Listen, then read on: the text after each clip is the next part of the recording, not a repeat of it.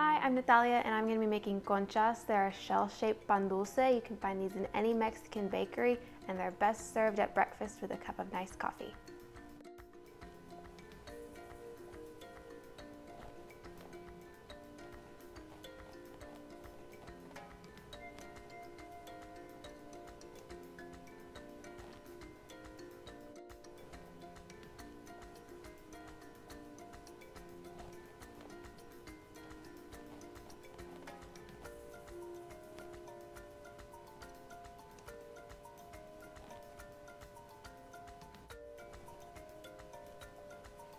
Okay, so to put on top of our conchas, there is a streusel topping.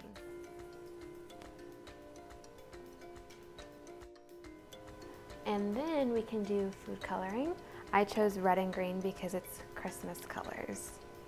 All right, after our concha dough has risen and doubled in size, we're gonna take it out of our bowl and split it into 12 separate pieces. All right, so now we're gonna take our streusel topping after all of our pan dulces have been separated out, and we're gonna cut each into 6 pieces.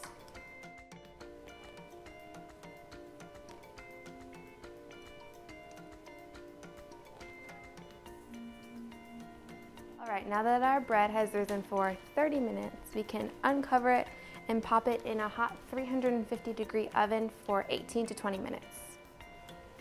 They are absolutely beautiful.